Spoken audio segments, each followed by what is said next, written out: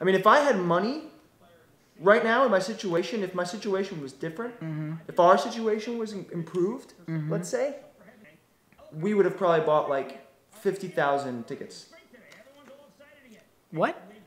Well, think about it. If you buy 50,000 tickets, you drastically increase your odds of winning. Huge. So like, we'd be like 1 in 3 chance to win. Nope. Not at all. 0% increase in chances. Come on. Yeah.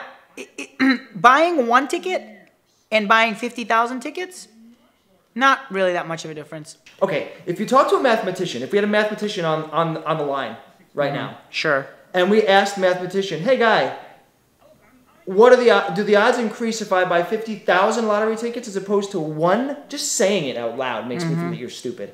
50,000 tickets as opposed to 1. Would we have a better chance of winning the lottery? And you're saying that he would tell me no? What I'm saying is, technically, yes. But so small, tiny bit, not worth the money, not worth the investment, Well, not worth the extra $49,000. That's what I'm saying. Okay, then we buy 100,000 tickets.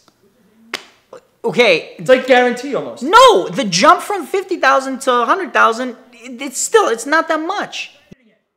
You have a better chance of getting hit by lightning in this living room right now than winning the lottery. Here's something else, Si. There's a lot of lightning.